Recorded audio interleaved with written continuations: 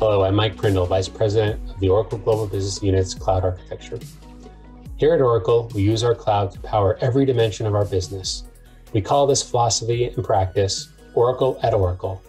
Today, I'm going to be sharing with you a big Oracle at Oracle story, and that's how Oracle's Global Business Units, or GBUs, transitioned over 60 applications to Oracle IaaS, and how doing so drove cross-portfolio operational efficiencies and cloud delivery improvements for our customers.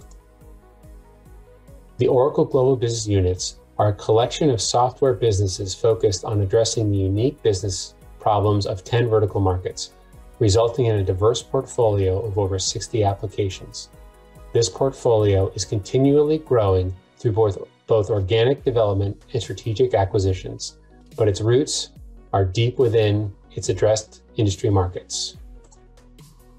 Each GBU provides market-leading products in its respective industry, but like most well-established software providers, originally designed its products for on-premise enterprise delivery models.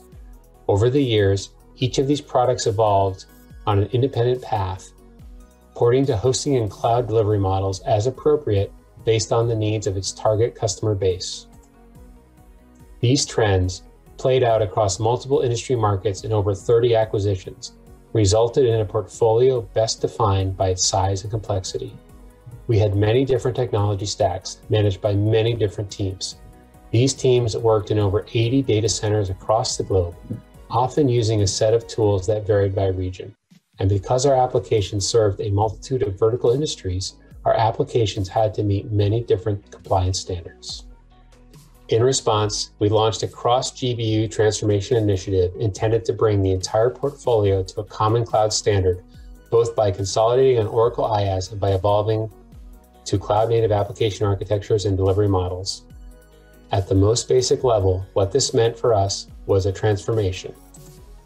The simple act of migration, moving workloads out of legacy purpose-built data centers with varying hardware dependencies onto Oracle IaaS, resulted in a consolidation down to 11 standard data centers.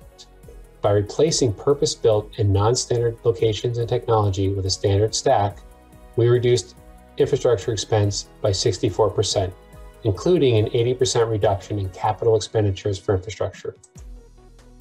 In addition, standardization in the tech stack, unifying on Oracle technology, similarly reduced complexity in edge cases across our fleet. This helps to improve the efficiency of our operational teams and increase the performance and reliability of our service for customers, while also simplifying our expense structure and consolidating our third-party technology vendors, driving a 42% reduction in third-party license expenses. Infrastructure and platform standardization are only the first step of our journey. The next steps involve taking advantage of the scalability, elasticity, and automation of the cloud by moving up the stack with Oracle PaaS services and re-architecting products for cloud-native models. Applications that have already made these investments see, among other benefits, greater than 97% decreases in core operational activities, such as provisioning, maintenance, and upgrade cycles. I've shared a lot of great results around efficiencies and cost savings with you today. Simply put, it's an exciting time to be on the cloud, and we hope you'll join us.